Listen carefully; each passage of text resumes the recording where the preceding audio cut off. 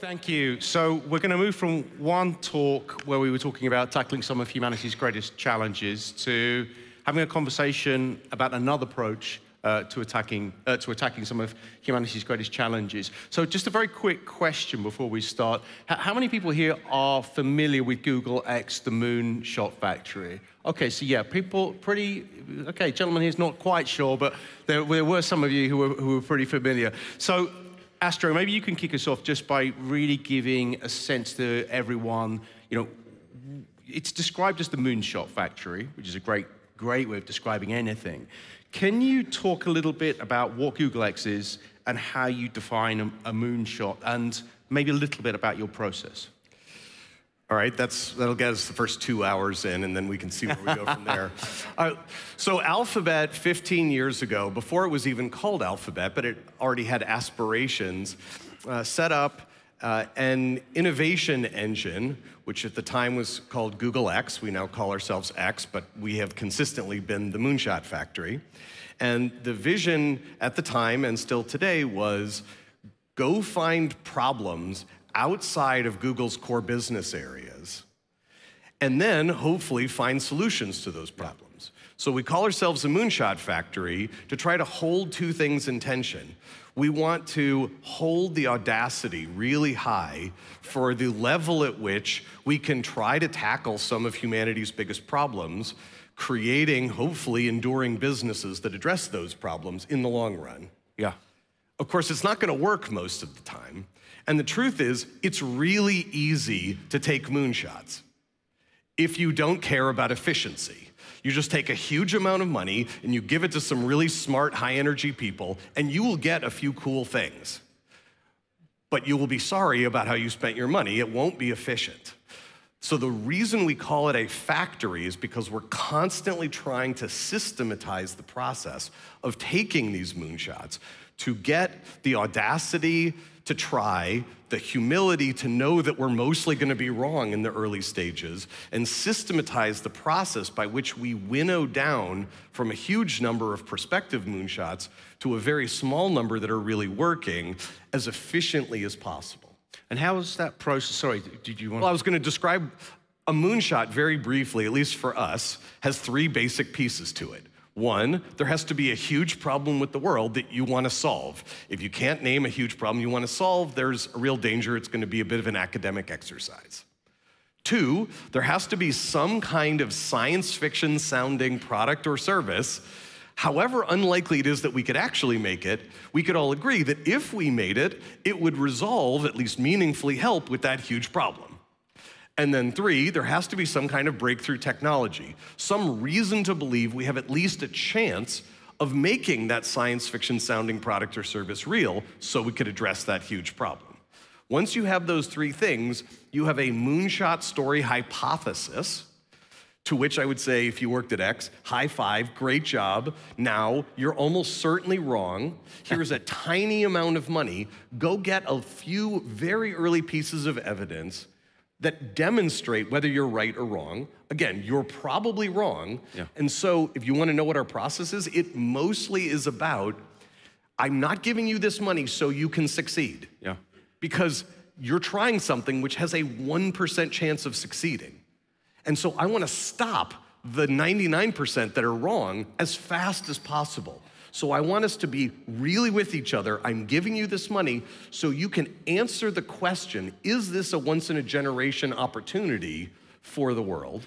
And if it is, great. But since it probably isn't, I want you to be able to come back to me with the same level of pride. I spent the money in a smart way, and we're getting what we want because I got to know we can throw this away and get on to the next idea. So over the 15 years you've been operating, it is 15 years, right? Yeah. How has that process changed? Presumably the process is very different because you've learned how to...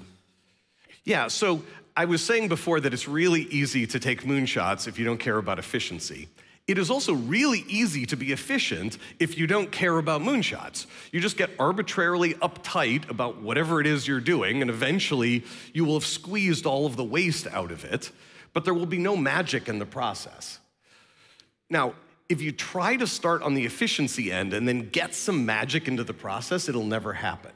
So if you want to know what's really happened, the arc over 15 years at X, we started with a heavy bias towards the audacity and have slowly been turning up the rigor dials for the last 15 years, very carefully asking the question at each step along the way, how can we turn up the rigor dials, improve the efficiency without losing the creativity, the growth mindset, the audacity, the open-mindedness and curiosity that it takes to actually get to something really unusual. And do you think there's a phase of innovation that you're particularly strong at?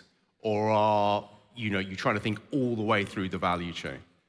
Yeah, I think we're the best at the earliest part of the process, and I don't mean science, so we don't do basic science at X. Okay. We are trying very roughly to fill a gap that exists between basic science and the venture capital community, essentially. Okay. Just to clarify for the audience, you take external capital as well as using Alphabet's capital.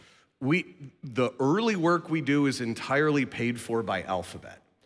Once we have moved something from that's crazy, that's never gonna work, to wow, that might really be a thing, then sometimes Alphabet will be the investor going forward, but increasingly we are systematizing the process of putting it outside of Alphabet in a way where Alphabet still has significant economic stake in it, but it can go sort of off to the races with market-based capital. Can I give a few examples for the audience of things that have come from X so they have a sense of what this is like? So many of you would know about Google Brain. This is one of the things that helped kick off the sort of modern explosion of machine learning and foundation models. Waymo, the self-driving cars, that also came from X. Wing, the drones for package delivery. Many of you may be starting to see them fly in the UK now. Intrinsic was our moonshot for the industrial grid. Many of you, especially here in Europe, may know about. I'm happy to talk about more, but those are a few examples that people may be aware of that have gone through this process. Flip side of that is you guys are also appear to be quite ruthless on killing projects if you need to. What criteria do you base that on? How do you think about that? Because presumably you could just keep at some of these things. Of course. Right. If the standard was, could this work? Almost everything we're working on could work. It doesn't usually break a law of physics. That's not the problem. So if you worked at X, I would say on your very first day, we are obsessed with the reward-risk ratio of what you're working on. And I'm giving you money not to succeed. I'm giving you money to shrink the variance, to improve our understanding of the reward-risk ratio of the thing that you're working on. Okay. And at every moment, we should be wondering, is this pulling our average, the thing you're working on, the teleportation system or whatever it is that pulling our average up or down? If it's pulling our average down, after a little while, we should say, it is rational for us to stop doing this, not because it couldn't work, but because we're trying to maximize the reward-risk ratio of the overall system of the Moonshot factory, not of your specific thing. And you need to be on that mission with us from the day you join X, because that's what we're optimizing. Yeah. And so it's not like I don't want the teleporter to win, but I expect you to turn off your own teleporter project if that's the right way to maximize the overall reward. And it doesn't mean what is the least risky thing. If we find something that has 4 times the reward and double the risk of the thing you're working on, and let's say we had enough information to know for a fact that that was right, then this is twice as good a lottery ticket as the thing that you're doing. And so it is rational for us to stop your thing and do this thing that has half the chance of working because it has 4 times the upside. Just to be clear, my teleporter is very close to working. Great. How do you balance, like, I guess on one hand, you have to be quite boosterish about a lot of this stuff. You have to be visionary, you have to be very excited. But there's also the other side of you, presumably, that is someone who's running, I don't know if it's a commercial enterprise, but certainly it's an enterprise that needs to have results of some kind. How do you think about that? And I'm asking this as a kind of like a managerial question almost, as a personal question. Well, one of the ways of thinking about what we're doing, especially in the very early stages, is we're trying to practice the non-stupid suspension of disbelief. The suspension of disbelief part, that's the audacity. The non-stupid part is the humility part. So if you want to go on some crazy adventure at X, I'm open. I mean, the crazier the better. And tell me about the non-stupid part. What is the reason to believe that this is at least a testable hypothesis and that we can test it for tens of thousands of dollars in the very early days? Because if like step one is millions of dollars, there's not gonna be a step two, because I can find something else that has the same reward-risk ratio, and we can find out something about it for tens of thousands of dollars instead of millions of dollars. So that's the viciousness is not about you or about your idea. It's we should be beating up on all of these ideas, finding out how cheaply we can get evidence. And so I don't see myself as either a visionary or as a manager, just since you use those two words. Okay. I see myself as a coach on trying to help everyone practice these habits. They're very easy to describe. When I say them, you're like, okay, that sounds reasonable. But they are ferociously hard to actually do in an organization. So 100% of my job is holding the line. The things I've just said, we actually practice them. It's frickin' exhausting. We don't do it perfectly, but we do it enough better than random. That's my job, is every time you sort of stray off and you're like, oh, but I really love my teleporter. I'm like, nope. That's not the plan. Remember, that's not the plan. And I'm so proud. We just had a project like a week or two ago we had worked on for several years. It's really important to us. I'm super bummed it's over. They came to us with a 215 slide deck. We spent 2.5 hours on it. And on the first page, it said we should close down this project. I'm so frickin' proud of them, because that's X working as intended. Okay, so if you're closing down projects, I've heard this phrase, moonshot compost. Presumably that means something that is derived from a failure but then helps to nurture something else. Have you got an example of that you could maybe share with? For sure. The audience? So when you close down your project, good news, you may stay at X, your team may well stay at X, not necessarily together. The patents will stay at X, the code will stay at X, the learnings can stay at X. Some of the partners we may still keep. So we're just stopping this thing the way we're currently doing it. We haven't even given up necessarily on solving that problem, just solving that problem in that way. Right. One of my favorite examples is we did this thing called Loon. How many people know about the stratospheric balloons we did? We felt so good about that, so proud of that team. They solved every technical and operational task we put in front of them. Ultimately, they were turning it into a business, but it wasn't like this. It was like this. It wasn't good enough. So we ended up stopping that as a business. But the way those balloons were talking to each other, between balloons and down from the balloons to the ground, they were talking to the handsets, LTE and 5G. But the much higher bandwidth pipes they were using were lasers.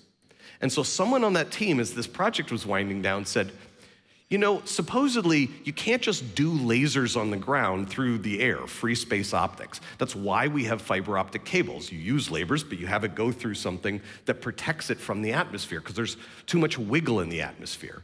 And this person said, I know that that's supposedly like the right answer, but give me a shot. I think maybe we could do fiber optic cables on the ground without the fiber optic cables. And 7 years later, we now have something about this big. You strap it to a pole, you plug the internet in, it shoots a laser up to 20 kilometers, eye-safe.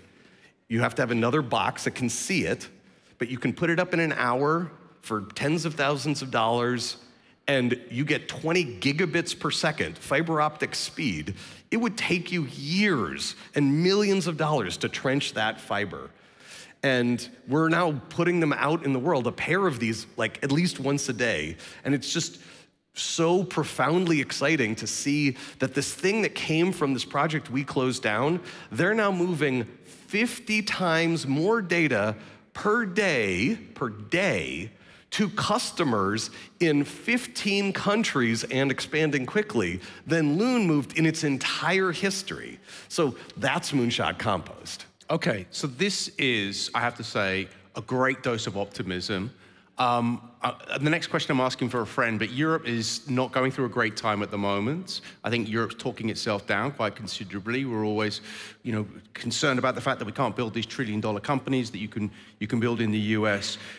Give us a sense of how we can learn a little bit of something from Google X about resilience, but also about keeping that kind of perspective on we're headed for a certain goal that we believe in and that we think is the one we should be pursuing. I'm going to make it a thought exercise because it's the fastest, cleanest way I know how to land this message. So we're all going to play a game. Choice A, choice B. Choice A, you can give $1 million of value to your business this year, guaranteed. Choice B, you can give $1 billion of value to your business this year, but it's not guaranteed. It's 1 chance in 100. A, million, B, billion, guaranteed, 1 chance in 100. Who's choosing choice A? Who's choosing choice B? All right, so choice B has 10 times the expected utility of choice A, which is why presumably many of you raised your hand. Now so that is rational. You make more money, except 99 times out of 100, you try it. It was the smart thing to do. You just make 10 times as much money, or goodness for the world, or whatever it is. But 99 times out of 100, you get a 0, and then you're gonna get fired. So you can get 10 times as much if you're in a context that will support you choosing the risky but much higher expected utility choices. And I've done this all over the world. They come for a lecture from me on innovation, and I end it by saying, you don't need a lecture on innovation.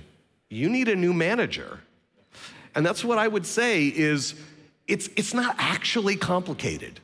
You all who raised your hand, you know what the right answer is, and most of you who raised your hand for A, you actually know that B has 10 times the expected utility. You just didn't raise your hand because you're not in a context that supports you taking that risk. If you want the upside, you have to have the mess. There is no way to have the upside without the mess, so you pick a lane. If you can't take the mess, you don't get the upside. So what I would say for anyone who wants to play that game is like, go play it, but be really clear, you cannot play it if you're in a context that doesn't support you playing that game. And I feel deeply grateful. X has been around for 15 years and succeeding as a moonshot factory because Alphabet understands that math that I just said, and they support us doing choice Bs over and over again. And I wish the same for Europe. We will be pursuing choice B moving forward. Thank you for such a dose of optimism. It was great hearing from you. Thank you. My pleasure. Thank you for having me. Thanks, Astro.